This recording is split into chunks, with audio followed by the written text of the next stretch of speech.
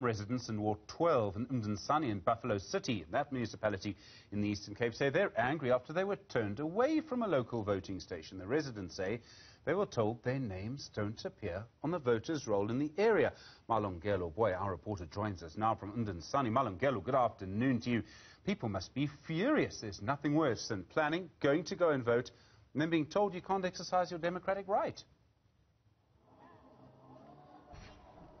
That's right, Stephen. In fact, we're now at Ward 12 here in Mdantsane, where some people have actually been telling us that they were told that when they arrived at this voting station, that actually their names don't appear on the voters' roll, Stephen. In fact, those people are saying that they don't know what to do. They don't know what to do now. So we're going to try and see if we can go and just bring some of them into the conversation, into this conversation. So interestingly, though, Stephen, about this particular ward, the people that are eligible to vote here is just about 7,000 people, and this is an ANC ward. In 2016, the ANC won with 73% of the votes, and it's also one of those wards, Stephen, where we're currently seeing independent candidates also contesting this ward.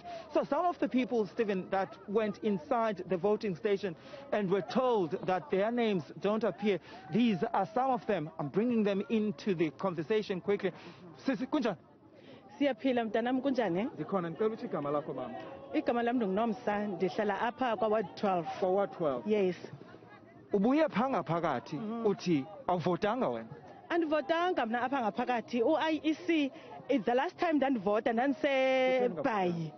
Andivotanga kuba kusithiwa ndirejistariswe kwenye iward, of which ndibelonga kulo Ward 12. Andikwazi ke ngokuyovota kwenye iward endingabelongi kuyo. By explaining uba kwenzeke kanjani uthi uhlala kule ward kuthiwa ambovota kwenye ward?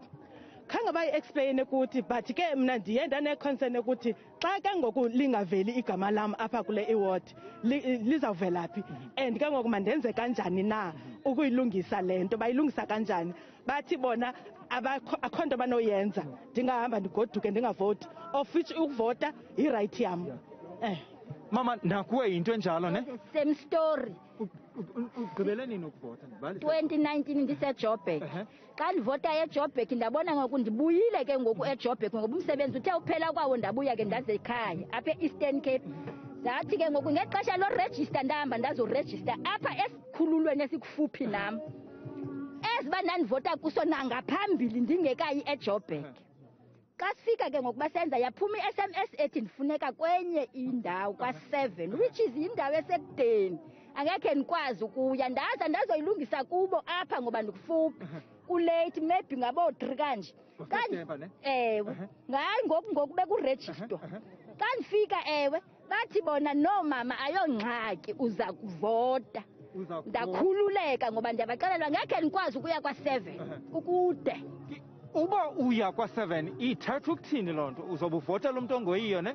Uzobuvotela kaloku ukhansila ongowakho, of which thina sifuna uvotela lo mntu simonyulileyo uba ukhansila wethu. Ndiyabulela.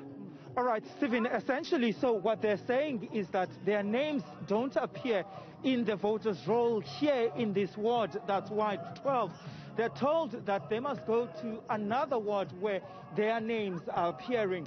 But they're saying that they had registered themselves here in this particular voting station, and so they don't understand why they're made to go and vote elsewhere. They're saying that if they go and vote elsewhere in another ward, they won't be voting for a person in their own community, and they don't understand why they should do that. And they're saying that the IEC said it cannot help them in this particular situation. They are upset because they're saying that their right to vote is actually being taken away. Stephen.